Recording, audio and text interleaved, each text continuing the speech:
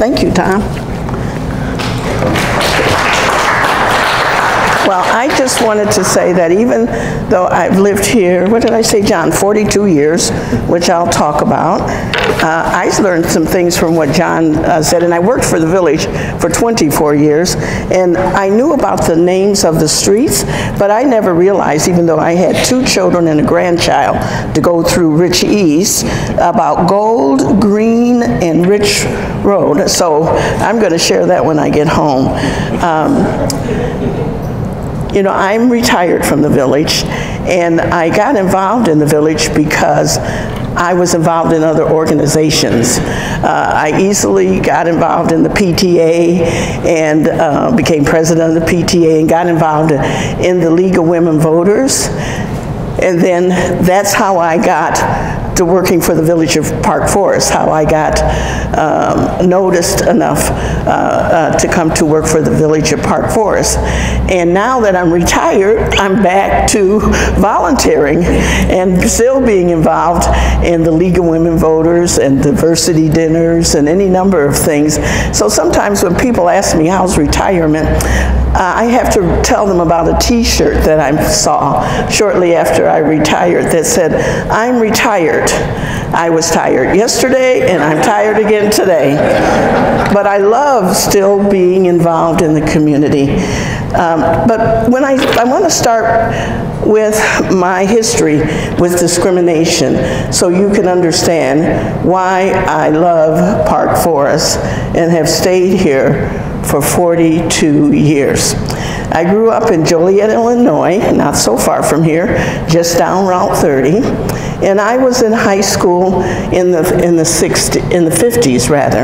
In fact, that was Joliet Township, and they didn't have an east nor west then, and you all didn't have Rich Township, and there was no Lincoln Way High School. They all went to Joliet Township High School in that first year, so we had a humongous graduating class, something like 700 people. Now next year we're getting ready for our 60th high school reunion. I grew up at a time when it was legal to discriminate. If you were colored, you could swim in Knoll Park swimming pool only on Monday mornings because they cleaned the pool for the week on Monday afternoon.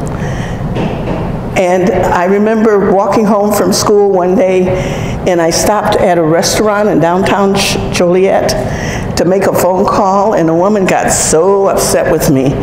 And she said, get out of here, get out of here. She was the waitress because she thought I was coming in the restaurant to eat. And you know, it was just that phone that was at the door. And I was president of Tri-High-Y, and I wonder if they still have that, even though colored folks couldn't join the Y. And the reason that happened is because, first of all, I have a very, very, very strong, wonderful family, but allies, people who didn't look like me, who stood up with me, who made sure we were included, because there were only a handful of us. In grade school, you would be the only black child in this class, and it went on to high school. But they were people who were Caucasian, who made sure that we were treated correctly and included in things. So when we were house hunting, and then I moved to Chicago, well, I went away to school for a year or two, and then I moved to Chicago, and as you move from neighborhood to neighborhood, the whole neighborhood would change from all white to all colored. I keep using that term because that was the term we used at that time. And you always breathe a sigh of relief when you got in there. Nothing happened because strange things could happen. And so much so that when we finally picked Park Forest, we decided before we did that is to go to the Leadership Council for Open Metropolitan Communities, which doesn't exist anymore, but it was an organization formed after Martin Luther King and his March for Fair Housing in Chicago. and Cale Williams was the executive director, and they helped minorities locate communities where they would be comfortable and accepted. So we started looking all over at different communities.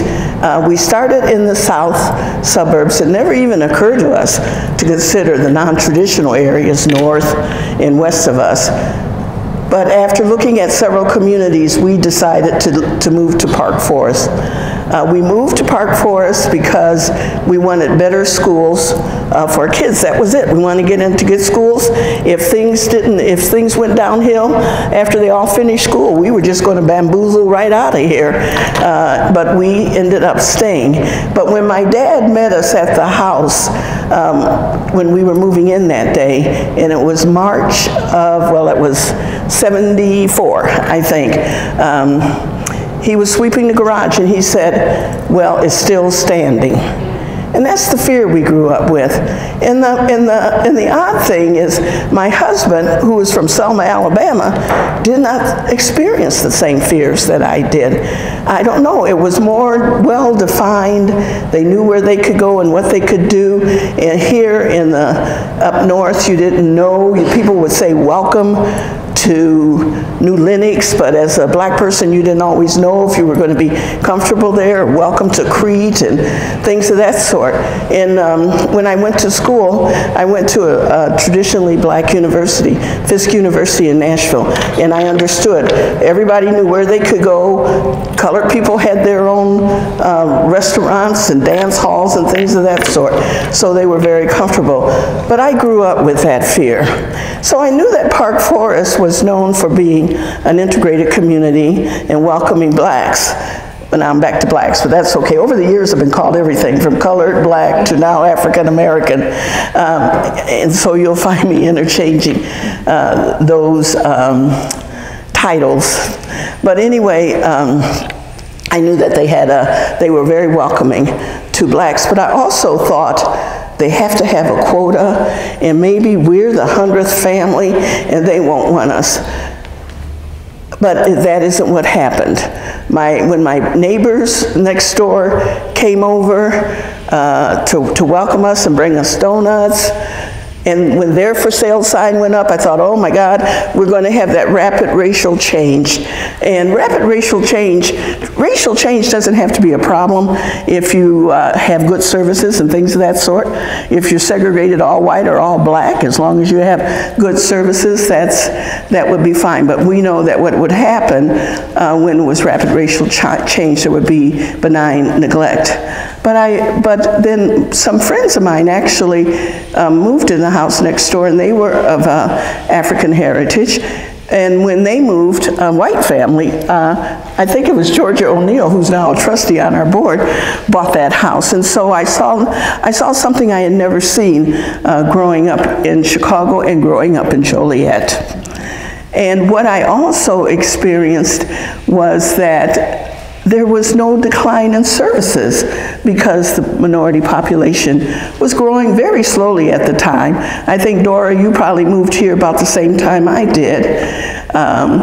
But they still maintained streets, they still maintained the cultural amenities. They didn't feel that we ain't got no class. Just because we have colored folks here doesn't mean we ain't got no class, and that really meant a lot. But I also had a friend, Myrtle Martin, before we moved here, who was serving on the Commission on Human Relations, who knew about racial steering and things of that sort. And she had warned us, make sure you see as many options as you can. And we were considering Berry Street in East Lincolnwood. And they had started calling it Blackberry. And Myrtle, who didn't know us, but because she knew one of my family members who lived in Glenwood, kept coaching us.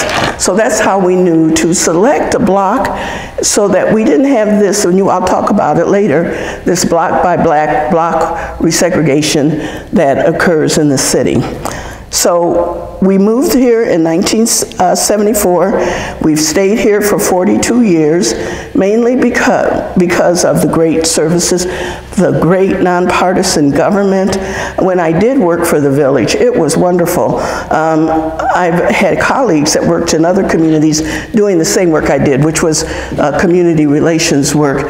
And they were always under the thumb of a trustee or a mayor, and it's never been like that in Park Forest. And that is an added bonus to living and working in the community. There's no political favoritism, believe me.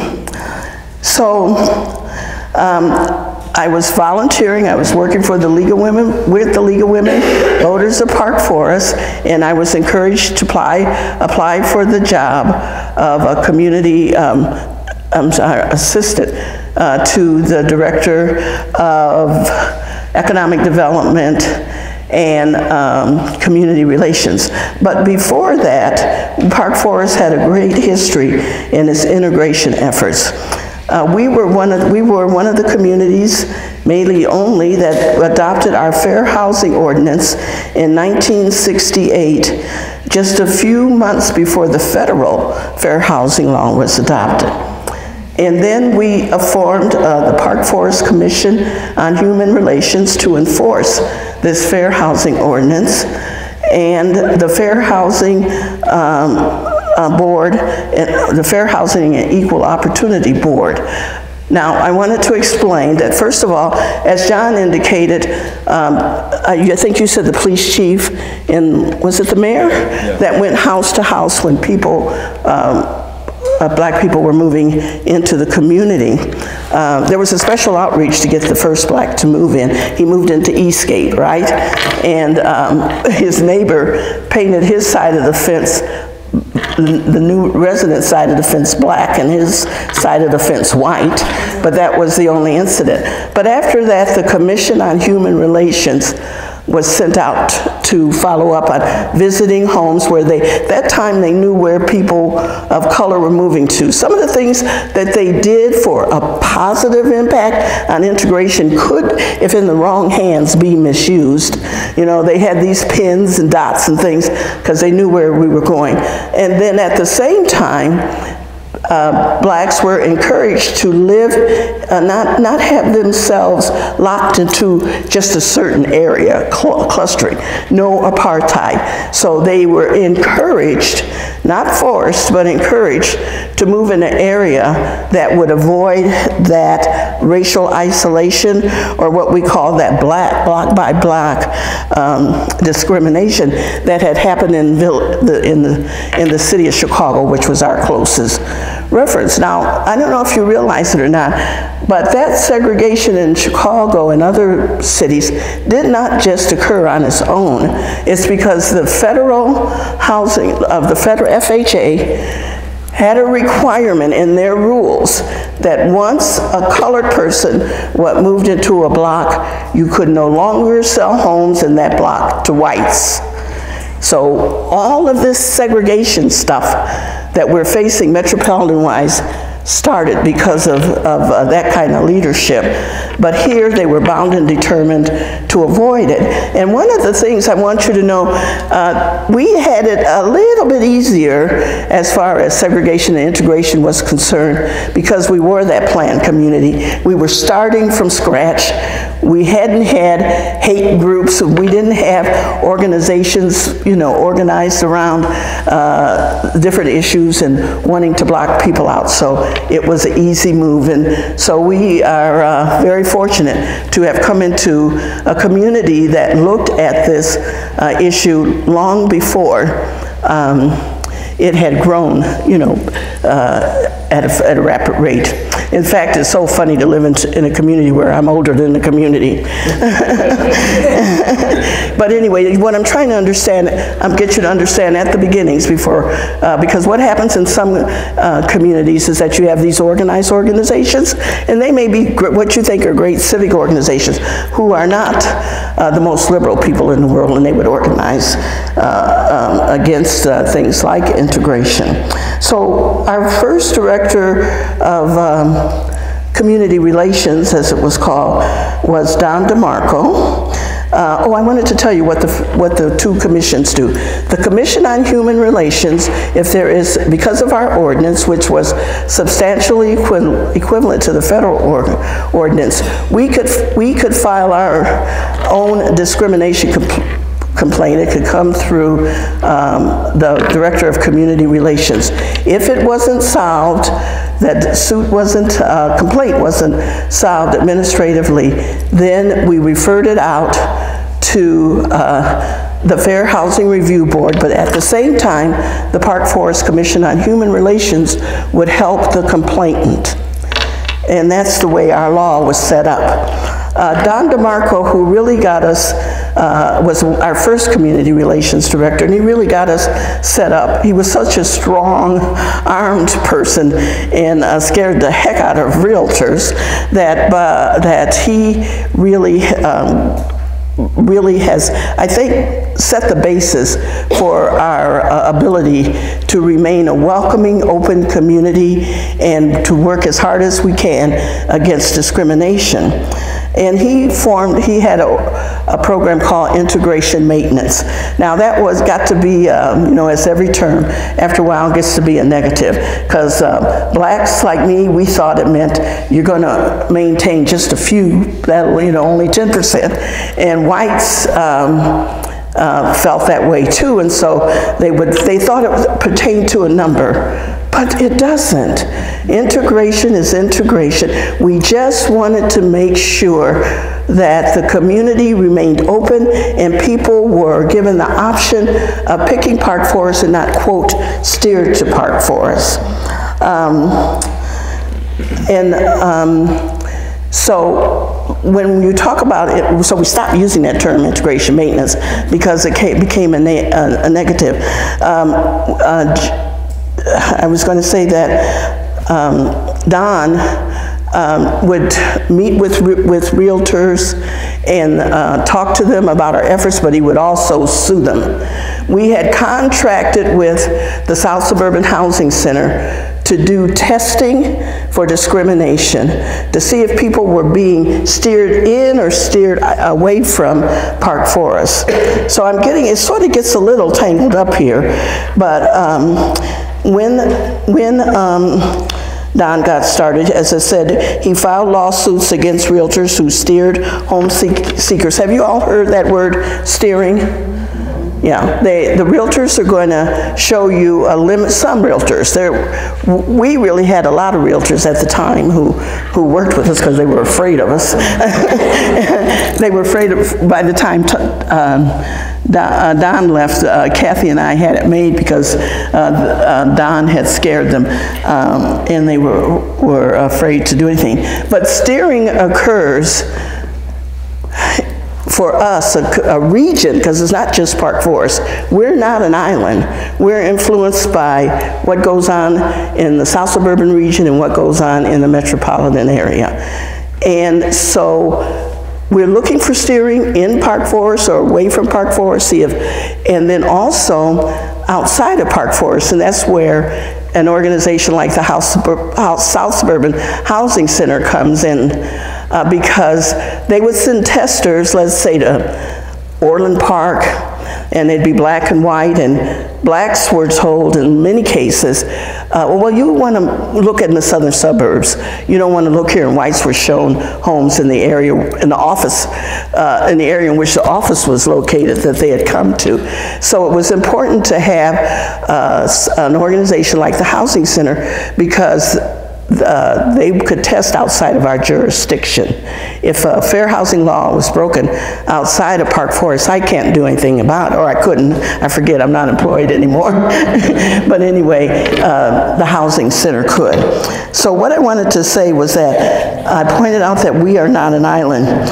So the Village of Park Forest was the lead community in organizing an organization that was called FLAC. The FLAC was the Fair Housing Legal Action Committee, and they were the ones that started mainly doing suing realtors for steering. and we contracted with the housing center, and we involved all of our departments in fair housing efforts. Remember, Tom said I was at the table in staff meetings, and my job was to make sure that all of the departments understood our efforts at integration and did whatever they could do to make our residents feel good about the community and to want to stay in the community. And whenever they heard negative things, it was hopeful that they would be able to, you know, convince people that that just wasn't true.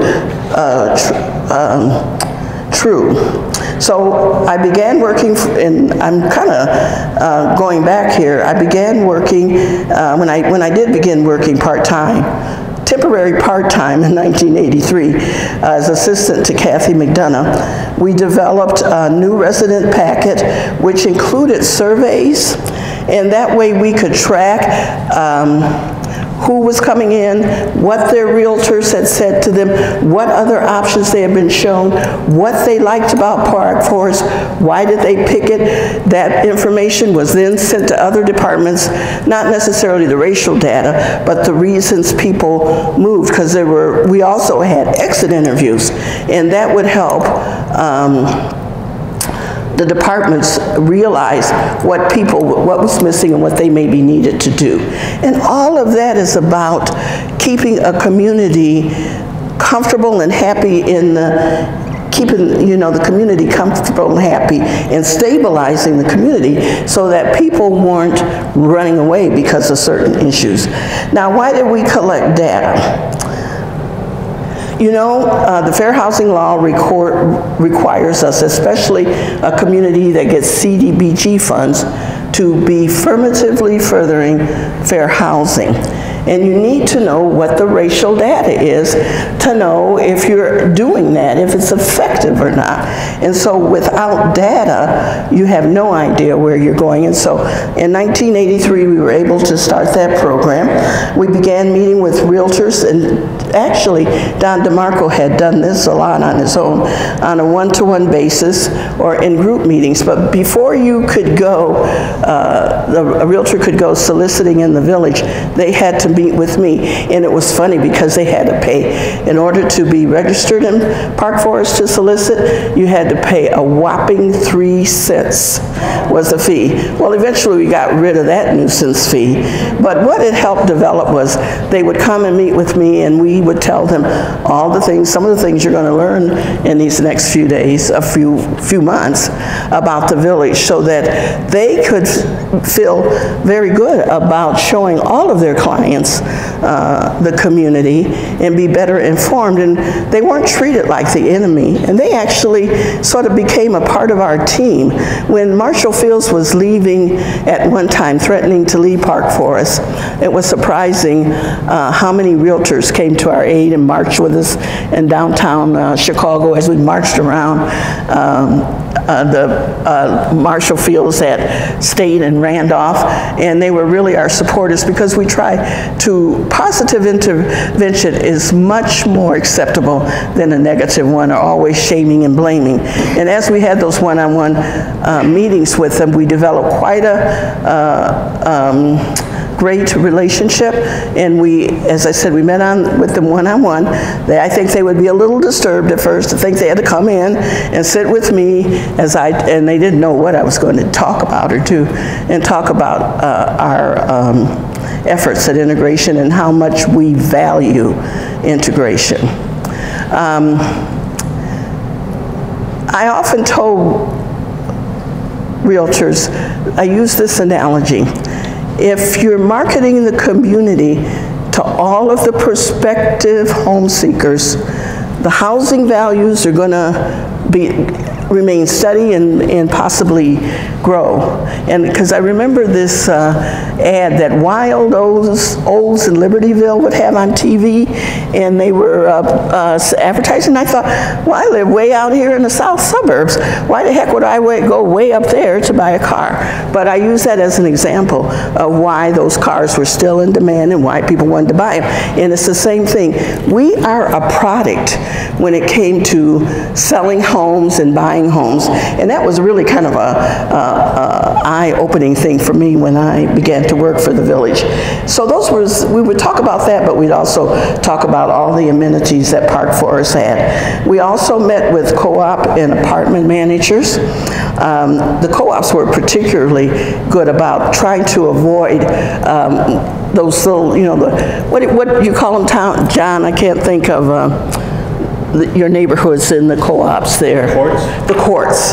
They knew that, you know, they tried to avoid court by court segregation, and they encouraged people to move in units where as I would say, blacks were underrepresented. Now, again, it's a choice. It's just making them aware of it and not made to do it. Now, one of the other things that we at the village did and got involved with is from 1983 to 1989, we were involved in a suit with the National Association of Realtors. The National Association of Realtors sued Park Forest and several other communities that belong to these agencies that I've talked about because of our fair housing law, because of our sign ordinance. What we would do in Park Forest is if there's a house in a block, if there's 6 for sale signs and you're a home seeker, are you going to want to move into that block? And you're going to say, what the heck is going on? So what we did was encourage realtors, we couldn't make them, to take turns and work with each other and keep the signs up for a while. One put their other, another one take their signs down. What I'm trying to point out, it is very simple to do things. That's very easy. They're not hard things. So we had that law, and we had 2 or 3 other laws that the National Association of Realtors said were discriminatory, and they sued us. And we were in court for all those years, and that's when I first started working for the village. So I came in the middle of this lawsuit, and we ended up winning, even though they filed as the offended member, as a group that was being discriminated against. But one of the funny stories is I was going to possibly testify, and so I was sitting outside the courtroom. If you were going to testify, you shouldn't be in the courtroom while proceedings are going on. And my friend and colleague in University Park, who was also named Barbara McKinley, was in the courtroom. And this really kind of little snappy attorney for the National Association of Realtors got up and spoke to the judge and said, "Your Honor, I realize that Barbara Morse may be testifying later, but she shouldn't be in the courtroom," and it was Barbara McKinley. And they said, "Oh, no," and they said the judge just fell back laughing, because that's what the case was about. We all look alike, we all are problems, and it just demonstrated everything. So after that, I had a t-shirt that says, "No, I am not Barbara McKinley, nor am I Aretha Franklin," you know, these kind of things. So we had a lot of fun with that. Park Forest was also instrumental in forming CAFA, the Chicago Area Fair Housing Alliance. The reason we were instrumental, Evanston and Park Forest had fair housing laws equivalent to the federal fair housing law. So that meant that we got funding, and we could use our status to help form this committee. Before that, there was the Metropolitan Planning Group that was composed of people from municipalities that worked on fair housing issues and housing centers. So those 2 groups merged and became the Chicago Area Fair Housing Alliance, and we were one of those organizations that was able to support that and get that going. Because again, we're not an island. What's going on in the Chicago metropolitan area is extremely, we're impacted by everything that goes on in the region. Then we're part of the organization, founding groups that started the Unity Coalition of the Southern Suburbs. I don't know if you all know about that one, but we would meet The first one we had, first big deal we had was what we call Hands Across the Southland. Now the reason we got started with that, we got a call from Bev Sokol, who lives in Olympia Fields, who was concerned about the image of the South Suburban region. I don't know if any of you remember seeing a TV, was it Dateline or Nightline or something, on NBC with Tom Brokaw, where they did a story about Matheson in white flight. And they pictured a woman who was in Lincoln Mall at the time when it was thriving, but she was scared to be with it, not us, not black people. We were it, and she was moving, and that's the way the whole 60 Minutes went. So there were people in the region that were concerned about our image. And so they called on, my other colleague was Robin Kelly, who worked at Madison. So they called on Robin and me to talk to them about how do we work to negate what happened in that TV special. And so we met with Bev, and she got several other people together, and what we ended up doing was having the first year what we call Hands Across the Southland. You know how they had Hands Across America? And we all held hands. I think it might have started, the hand holding, I may have started, I don't think we had Old Plank Trail yet, I'm not sure. The far south is Salt Trail. Right. It went all the way into New Lenox, because I was way down in New Lenox for my Hands Across Southland. So after we did that, we didn't know what we do next, but we continued. We didn't do Hands Across the Southland again. It was a humongous job getting all the municipalities ready to accept us, and the police departments to make the way for us, things of that sort. But that organization every year had a special event, a Unity Day event. And so why these events? It's to stabilize the region, make people feel good about the region, make people not afraid to leave, and get people to know people from different communities. And so then Ron Bean called on us. Ron Bean was at GSU then. He was no longer the village president and had moved to Olympia Fields, which I call Park Forest North, to see what they could do. And that's when Robin and I had both been to the Chicago dinners, which was run by their commission, one of their commission on human relations, or it might have been the foundation. And they had dinners in different neighborhoods to talk about any issues, mainly about race. And theirs, you know, they had different residents would organize it, and they would they were the hosts, and they would provide the meal, or they'd meet in a restaurant. And Robin and I went to one at the University of Chicago, and you know how you're meeting people from new communities and new areas and getting to know them, and there was 2 Park Forest residents, the Settles, at our little dinner. Now these are not big dinners, these are little dinners, so we got to meet the Settles whom we already knew, but there were several other people we knew. But we used that model to start the diversity dinners, and to get people from different communities in the region to get to know one another, and to celebrate the diversity of the community. Now, they could talk about anything as far as I was concerned. It didn't have to be a hard knuckles meeting, but just to find out what all you had in common, whether it was the Cubs or the White Sox or fast food or whatever it was, and get to know one another. And that would help people really blend and get to feel good about not just their community, but the ones surrounding. People got into communities they had never been in. So we would always try to make sure you went to, you know, are we coming up on our 20th year now? Somehow we're coming up on the 20th year.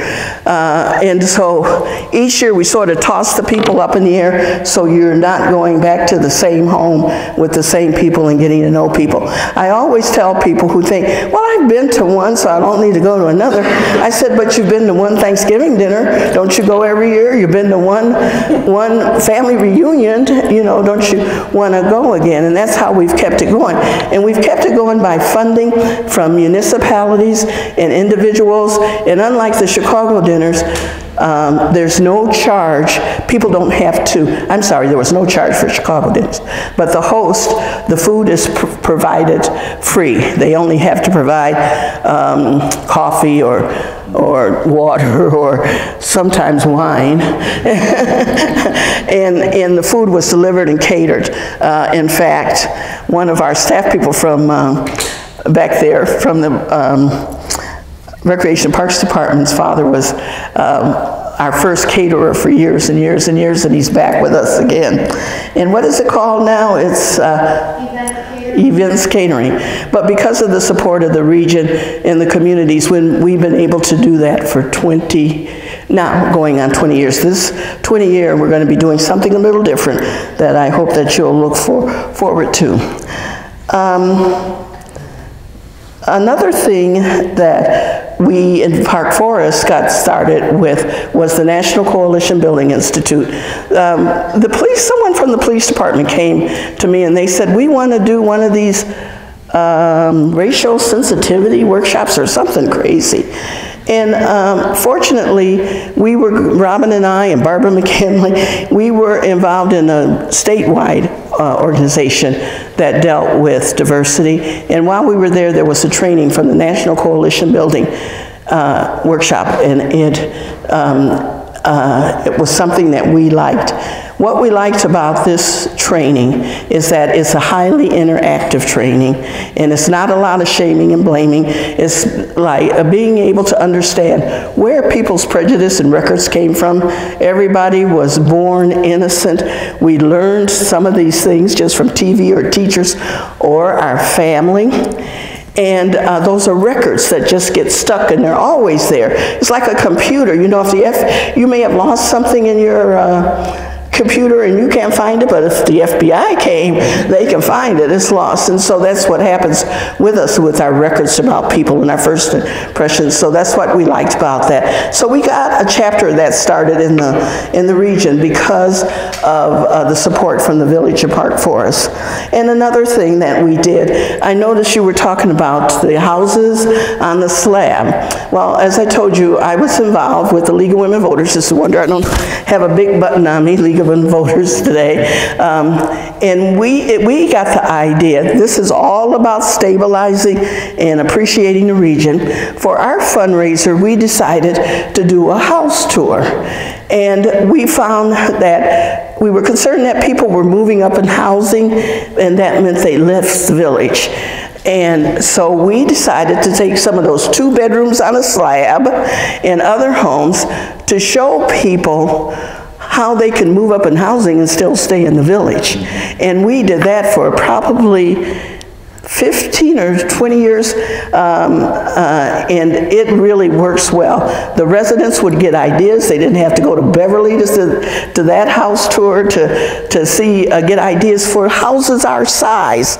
And the homes that we featured in co-ops have been throughout the village. We've had Eastgate, we've had Lincolnwood, we've had custom houses, we've had all the streets and the S's and the this and that over the years. We would have at least 4 or 5 homes each year where people had done extensive remodeling, and that again was to demonstrate that you can stay in Park Forest and move up in housing.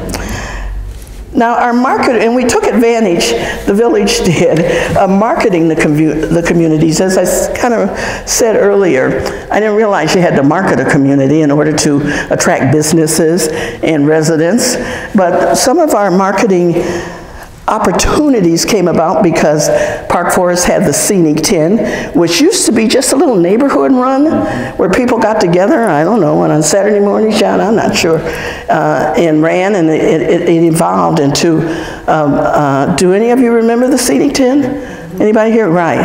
And like 1,000 runners would come, and they'd come from, and even Kenya. We'd even get runners from Kenya. And so we saw that as village people and administrators as a way to market the village, because it got people out here from all over, as I said, from all over the region and states, different states in Kenya. I worked the water stop in the woods.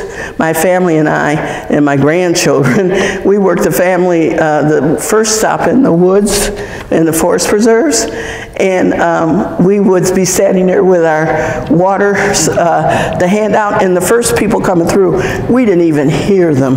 They were the Kenyans, and they did not stop at all. They would whizzing by. They were so quiet. But by the time we got to the middle of the race, people were stopping to help us with the water stop. Those were the everyday runners. But that was a great marketing tool for the village, for people to notice who we were and what we do. The other event that occurs regularly, and is going to occur this weekend, is the art fair. That is something else that helps us promote the village, and we can just tie ourselves onto their wings as that's why we support those kind of organizations, because you get the artists here to know about Park Forest, but you also get people coming in to shop at this jewelried art fair. If you have never been there, please come out. It's really a wonderful fair. And then for a few years we had something called, you know how they had the Taste of Chicago? They still have it. Well, they couldn't outdo us. We decided we were going to have Park Forest Pizzazz, and we had Park Forest Pizzazz, and we had up and down Orchard Street tables, and different service organizations would sell food from those tables. In fact, one year, you know, you were talking about Tom Dreesen. One year, he wanted to dedicate the run to his sister Darlene, who, what was it she had, John? Cerebral palsy. Cerebral palsy, and they were out here. We're not sure what it was, but that was a big deal when we had him out. But his companions came. Right, a lot of his companions. Who was it? Somebody from one of the TV shows, sitcoms, that was here with him. So whenever things like that happen, they're very important to us. As I said, we have to market the community, and so we tag on to those groups because that is very important. So there's a couple of things I want to end with, and I want to first say that Dave Bowles, who used to be assistant to the village manager, and I wrote a book about, a little document that he filed with a municipal organization, a magazine, about Park Forest and its efforts at integration in all of our ordinances and things of that sort.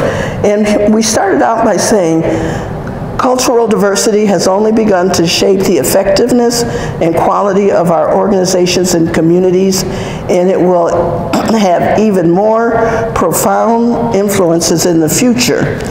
And at the end, you know, when Tom talked about, we'll talk about, you know, what you can do to help us at this, because we're integrated. No matter if there's 10 to 90, you know, Robin always says she couldn't understand why we could be the coffee but they had to, well, the cream, I don't know, cream in the coffee, but if people, yeah, they define successful integration as majority white, and that isn't necessarily so, especially with national demographics changing.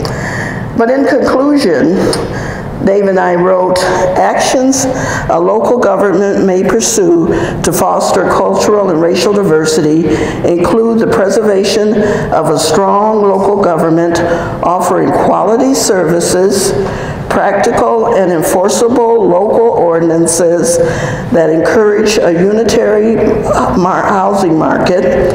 Unitary means everybody's looking at it, not just one group.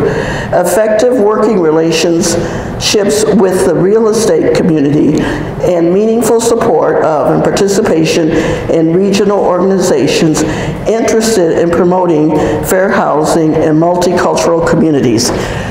Now, that was my conclusion, but it just occurred to me. I forgot to tell you about the mediation task force that Tom talked about. When we found that residents weren't getting along with one another, and we, at first, I think, it was Dio Gardy and Don DeMarco had started meeting with residents who weren't getting along together. When he left, Officer Dio Gardy and I would meet with residents who were in dispute and try to help them resolve their issue. And we realized because we were, quote, village officials, people looked to us for the answers.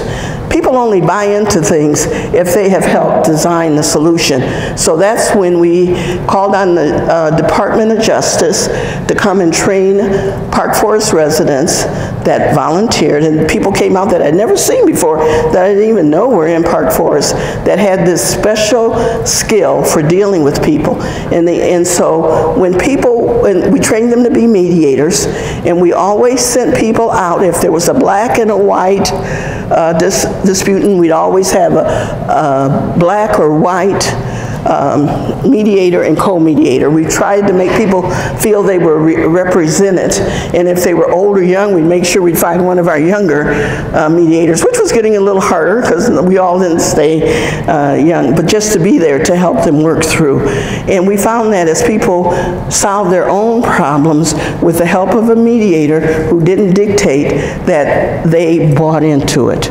And that was really a great program that we ran for years.